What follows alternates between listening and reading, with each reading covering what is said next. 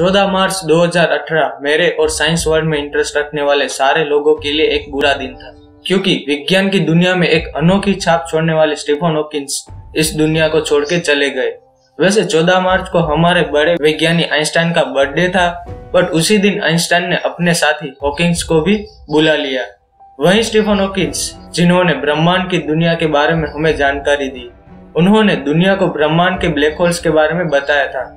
वो विश्व के बड़े ब्रह्मांड विज्ञानी और भौतिक विज्ञानी थे।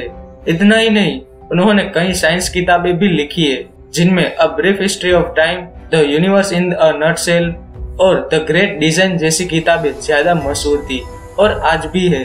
दरअसल स्टीफन हॉकिंस को 21 साल की उम्र में एमियोट्रोफिक लेटरल स्क्लेरोसिस ALS जैसी खतरनाक बीमारी हो गई थी। इस बीमारी में शरीर के नर्व्स जो मांसपेशियों को कंट्रोल करती है वो बंद हो जाती है। उस वक्त डॉक्टर ने बताया था कि उनके पास सिर्फ 2 से 2.5 साल का वक्त है, पर यह सुनने के बाद भी उन्होंने हार नहीं मानी और विज्ञान की दुनिया में अपना सहयोग दिया।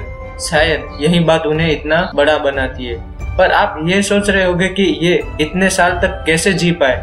इसकी वजह यह है कि उनकी डाइजेस्टिव सिस्टम और रेस्पिरेटरी सिस्टम से जुड़ी मांसपेशियां और न्यूरॉन्स के कनेक्शन खराब नहीं हुए थे, बल्कि दूसरे मांसपेशियां काम करना बंद कर दिए थे। ऐसा इस बीमारी से पीड़ित 10 में से 1 इंसान के साथ ही होता है और स्टीफन उनमें से ही एक थे।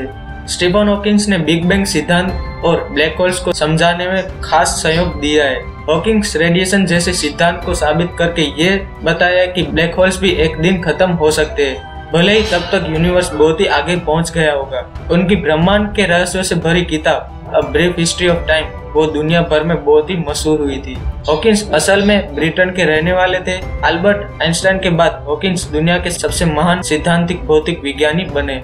जैसे कि हम जानते हैं कि इस दुनिया में जो भी आता है वो कभी ना कभी जाता है, पर इस दुनिया से उनके शरीर का अंत होता है, ना कि उनकी सोच, उनके सिद्धांत और उनके कल्पना का अंत। स्टीफन हॉकिंस भले ही आज हमारे बीच नहीं रहे, पर जब भी हम ब्लैक होल्स को देखेंगे, जब भी हम हॉकिंग्स रेडिएशन के बारे में पढ़ेंगे, तब उनकी कल्पनाएं हमारे साथ जरूर रहेगी।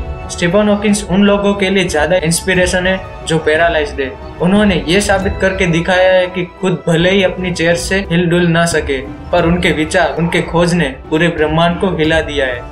तो सर स्टीफन हॉकिंस को आखिरी गुड बाय बोलते हुए मैं इस वीडियो को खत्म करता हूँ। आप भी कमेंट में जरूर कुछ बताइए। तो मेरे साइंस वीडियो देखने के लिए आप सब्सक्राइब करके बेल आइकन प्रेस कर देना। मैं मिलता हूँ, बाय।